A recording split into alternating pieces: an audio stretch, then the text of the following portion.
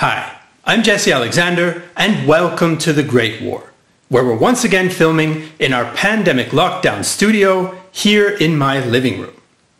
Now, by the spring of 1920, Central and Eastern Europe was starting to calm down from the chaos that had existed since the November 1918 armistice. But one exception to this was the region between Poland and Russia, where the borders were still open and there'd been all sorts of local conflicts throughout 1919. Things would escalate dramatically in April 1920 when Poland attacked Bolshevik Russia and launched a major offensive known as the Kiev Operation. So let's take a look at what happened 100 years ago. 1919 would be a very challenging year for the new Polish Republic. It was trying to set up its state administration, and it was involved in small-scale wars with nearly all of its neighbors. Now, its western borders were basically being decided by the peace conference in Paris, but its eastern border, with Russia, was still a wide-open question. And this region was extremely important to Poland historically, because it had previously belonged to Polish states like the Polish-Lithuanian Commonwealth and the Kingdom of Poland. But now, the region was open and was claimed by Poland, Lithuania, Belarus, Ukraine, Bolshevik Russia, and also the White Russian movement. Now, within Poland, there were basically two political camps that had different approaches to what to do about where they wanted to have the eastern Polish border. One school of thought was represented by the new head of the Polish state, Józef Pilsudski. Basically, he wanted to recreate a sort of Polish Commonwealth where Poland would be in the lead of a federation of countries that reached from the Baltic Sea to the Black Sea. On the other side of the political divide was Roman Dmowski and his National Democrats, who wanted what they considered to be a more modern nation-state of Poland, where Poles would be the absolute majority, and the state, while expanding somewhat to the east, was a solid majority Polish-speaking country. Now, in early 1919, German occupying troops left over, so to speak, from the First World War withdrew, and both Polish and Bolshevik forces moved into the gap and clashed with one another. Now, during this time, the Poles tried to suggest a federation to the Lithuanians, but this attempt failed because they both claimed the city of Vilnius, also known as Vilno to Poles, and because of opposition from nationalists on both sides. In the spring and summer of 1919, in small-scale offensives, the Poles were able to push the Bolshevik armies back and occupy Minsk. After that, the conflict stabilized somewhat for the rest of the year into a guerrilla-type warfare. The Poles also gained East Galicia after a successful war against the Western Ukraine People's Republic. So now the Poles had acquired new territories in the east, but these would not be so easy to administer. The population there was mixed. They spoke different languages, they had different religions, and they had different types of identities. And even some Polish speakers had stronger regional identities about their religion and local area than any sort of loyalty to a new nation state. As one small example of the overlapping identities in the region, Poland's most famous national poet, Adam Mickiewicz, wrote a poem in Polish that begins with the words, "Lithuania, my land," and he was born in what is now Belarus. Now, in addition to these challenges, the practical administration of the new territories was not easy for the Poles either, as a local report from Lutsk in March 1920 makes clear. The gendarmerie are busy distilling illicit vodka and requisitioning pigs for their butchers and mistresses. A further issue was the behavior of some Polish troops and some Polish paramilitary units as they advanced into these eastern territories. There was looting, and there were also violent pogroms against the local Jewish population. For example, these took place in the towns of Lida, Pinsk, and Minsk. Polish-Lithuanian-German lawyer Michał Römer wrote about this phenomenon in his diary in March 1919. The Polish troops' advance onto Lithuanian Belarusian soil is sad and pitiful in nature, and certainly cannot contribute to glorifying Poland in the hearts and minds of the local people, and is not conducive to the idea of those lands uniting with the Polish state voluntarily. Now it's important to point out that although Pilsudski and especially Dmowski held anti-Semitic views, these pogroms were not the result of state-sanctioned policies, and the army brought in disciplinary measures to try to stop them. Now, as far as Polish relations with the Allies were concerned, there were some complications as well. Now, the British and French did want a strong and independent Poland, in part to act as a bulwark against Bolshevik Russia, but they also had their hesitations. And the Allies also imposed the so-called minority treaties on Poland, which forced the Poles to respect certain minority language rights in particular. And this was seen by some in Poland as a source of great shame.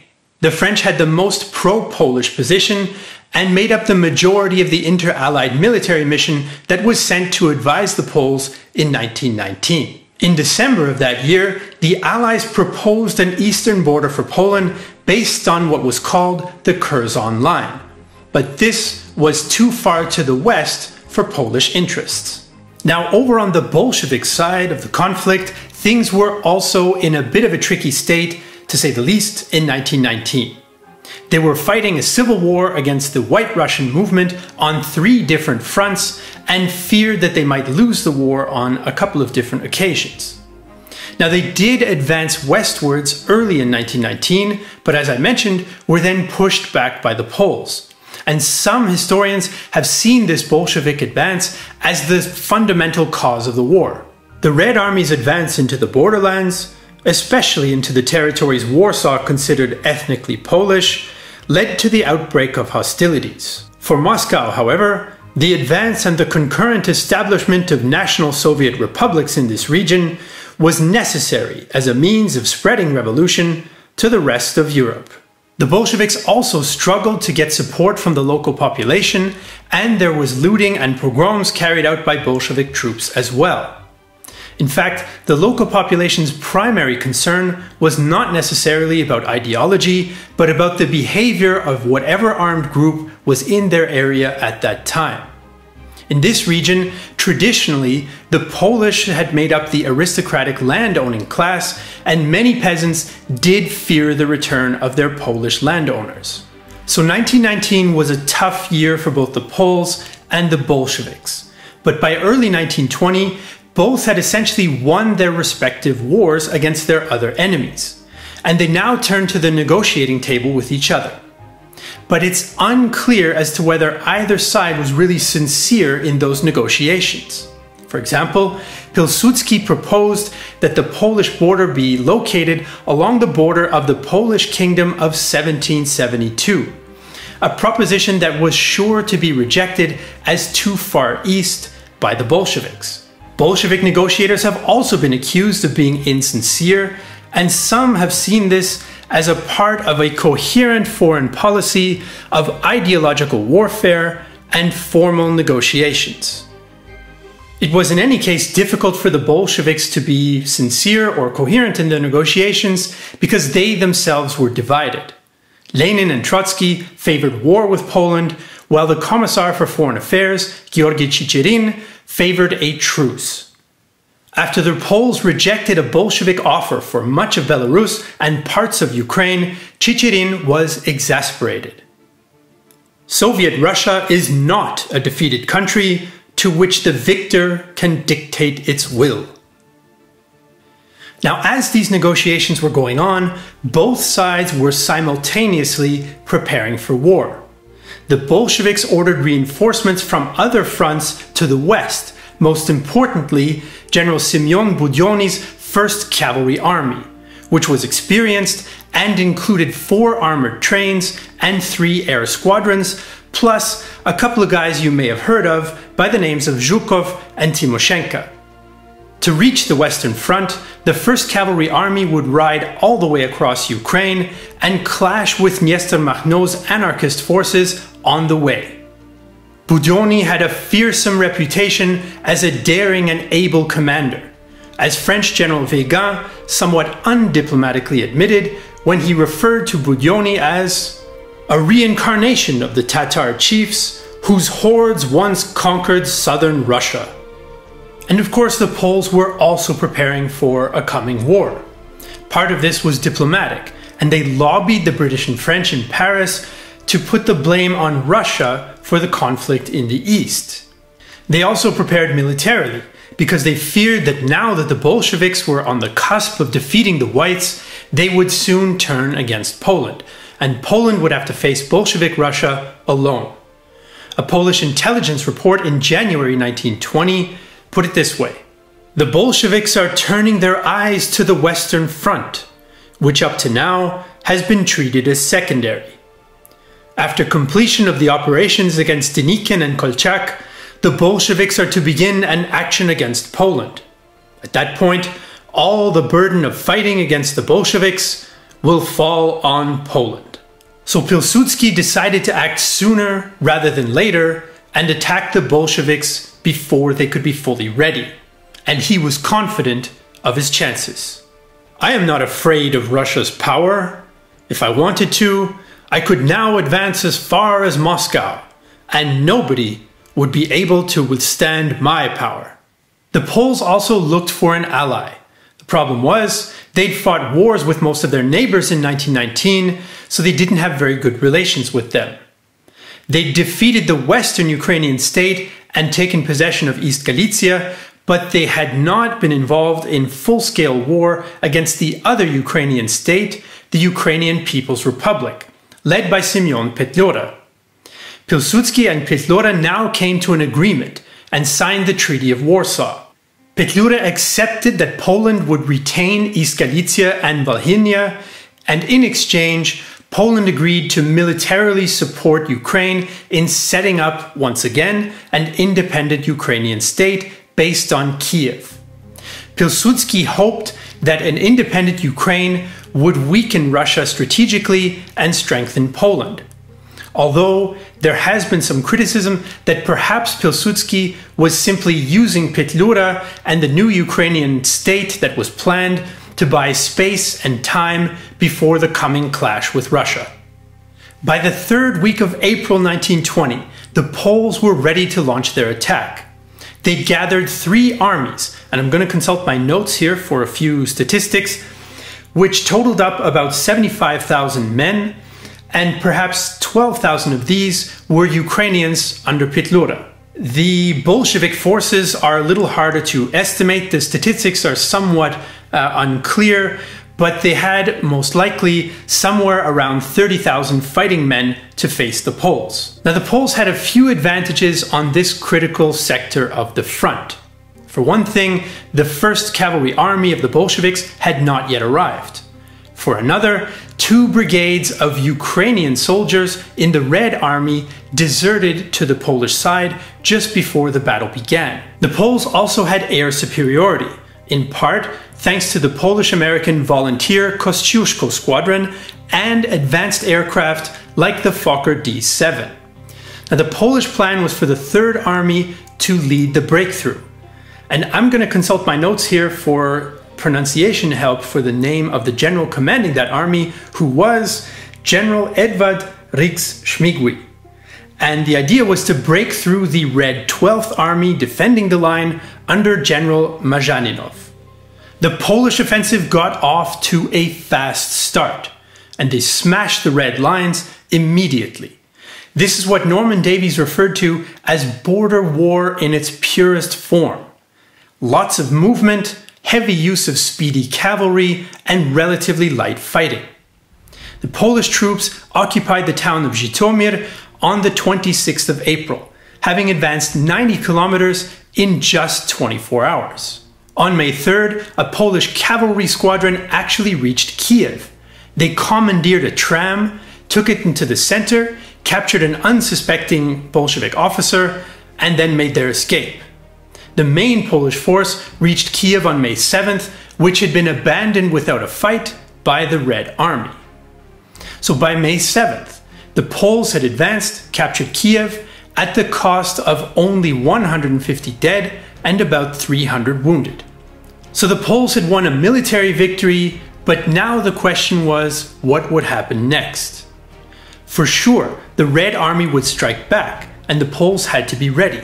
And in order to sustain this victory that they had achieved, they would also need a political victory, and that meant the successful establishment of a new Ukrainian state.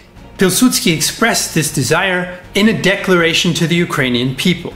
I formally declare that the foreign invaders, against whom the Ukrainian people have risen sword in hand to defend their homes from rape, banditry and looting, will be removed by the Polish force from territories inhabited by the Ukrainian nation.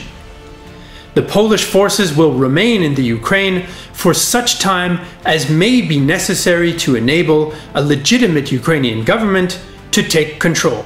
Now, as I mentioned before, it's not entirely clear how sincere Pilsudski's support for the new Ukrainian state actually was, but what is clear is that the new Ukrainian state failed.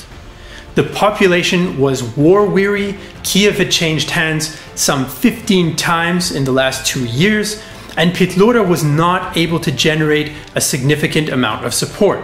He was only able to raise about 30,000 troops, which was entirely insufficient to defend Ukraine against the coming Bolshevik attacks. Petlura also proved unable to set up a working administration, and the Poles kept their hands off of any civilian administration and began to shift their troops and their attention to the front to the north in Belarus. In the words of historian Norman Davies, "The Ukrainian People's Republic, having been delivered into this world, proved stillborn." Back in Poland, there was a rush of victory, and the parliament congratulated Pilsudski. But even so, there were still some divisions among the Poles. Dmowski, for example, was critical of the alliance with Ukraine and did not want eastern territories with non-Poles being included in the country. Polish communists also launched a series of strikes, as did some British and French socialist unions. Now, as far as the British and French governments were concerned, there was also some degree of criticism of the Polish attack. In particular, in Britain, even though the government were no fans of the Bolsheviks, Lloyd George had some critical sentiments. The Poles are inclined to be arrogant, and they will have to take care they don't get their heads punched. There were also some divisions in France. The military wanted to support Poland as much as possible, but the political left was more hesitant. The League of Nations, for its part, put out a statement condemning the Polish aggression and the so-called deplorable events in Central Europe.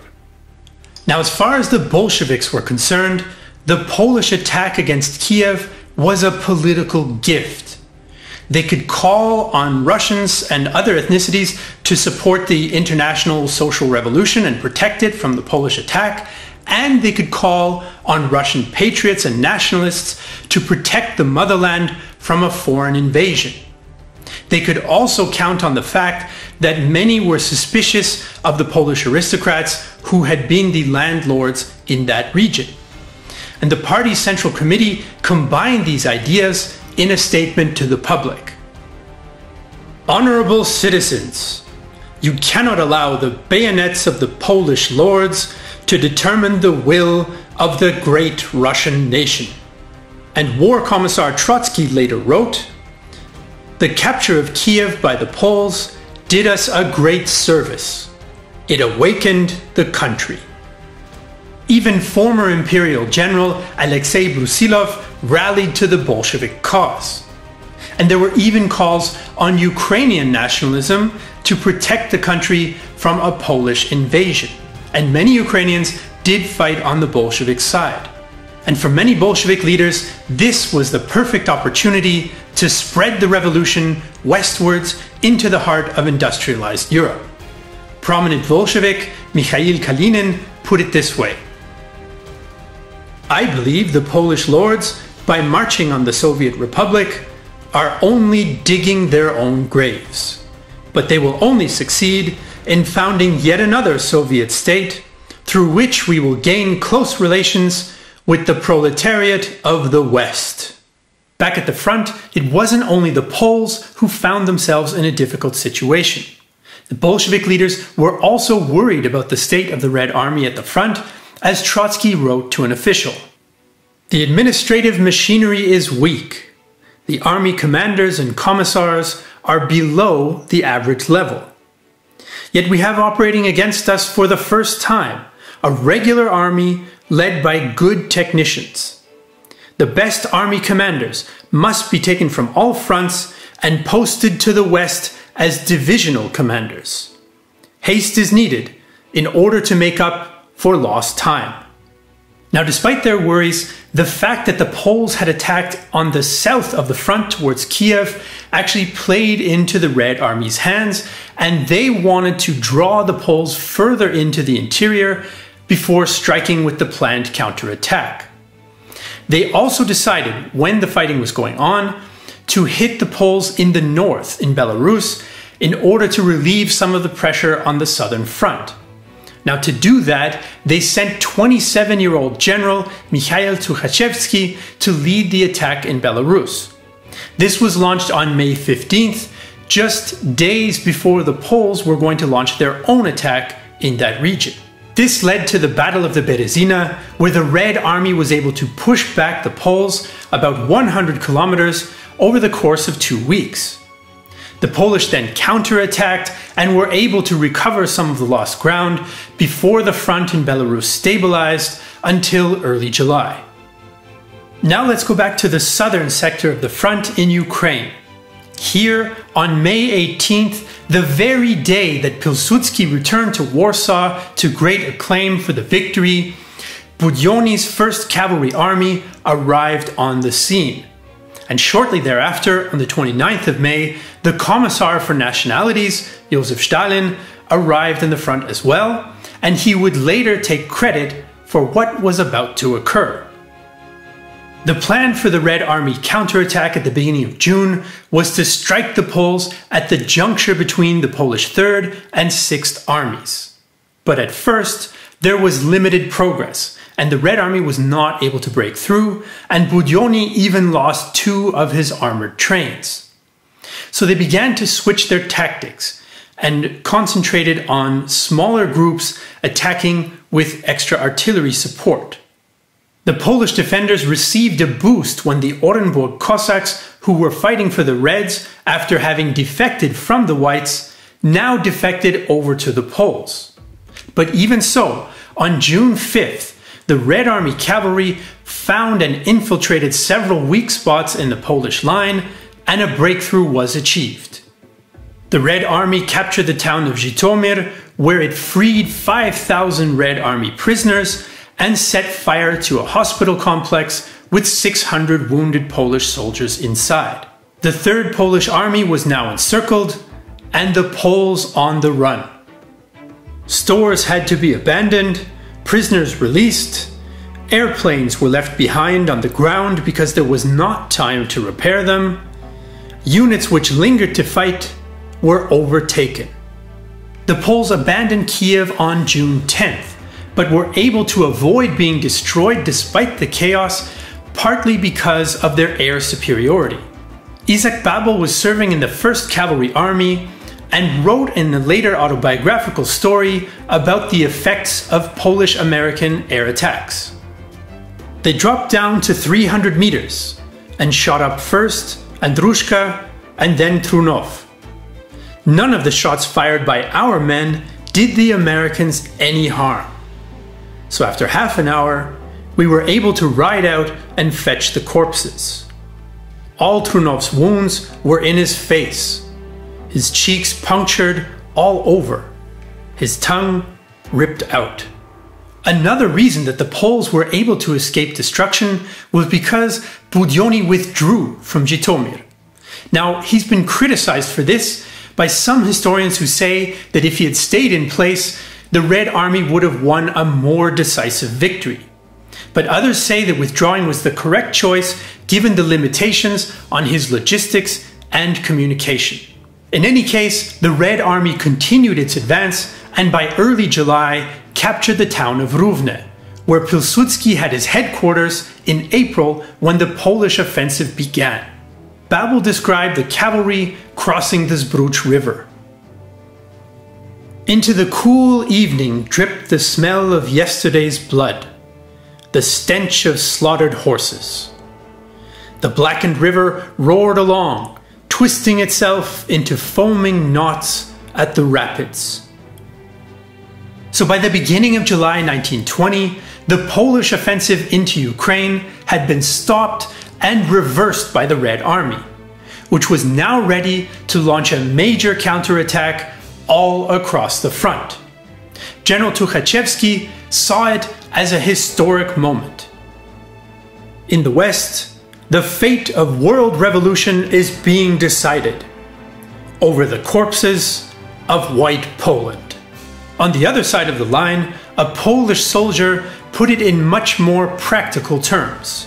We ran all the way to Kiev, and we ran all the way back.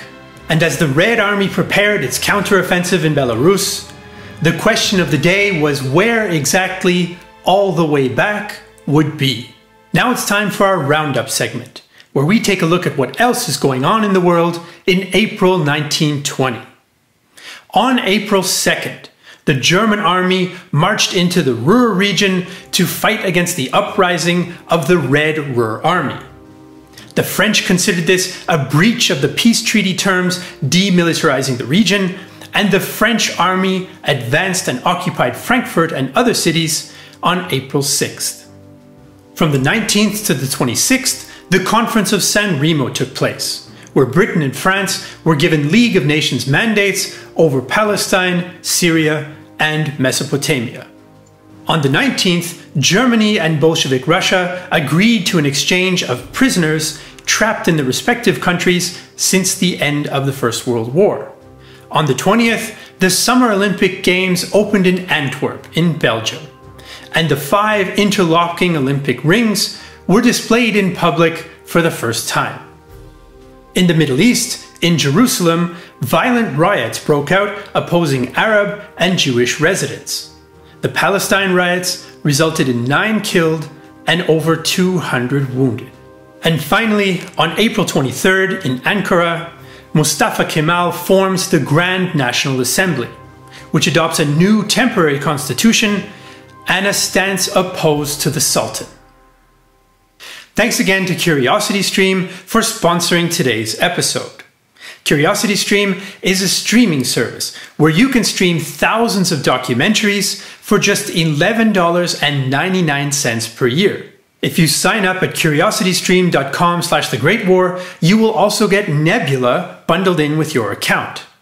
Nebula is a platform for creators like us where you can watch content ad-free and you can find original content that you won't see on YouTube. For example, we are releasing our documentary series 16 Days in Berlin on Nebula. It's the most detailed documentary on the Battle of Berlin, one of the final battles of World War II. And for several reasons, we couldn't upload it onto YouTube because of their content restrictions. So sign up at curiositystream.com/thegreatwar for just $11.99 per year. As usual, you can find all our sources for this video in the video description below.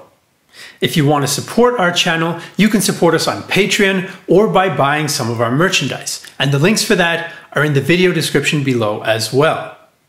I'm Jesse Alexander, and this is The Great War 1920, a production of Real-Time History and the only YouTube history channel that is a reincarnation of the Tatar chiefs' hordes that once conquered southern Russia.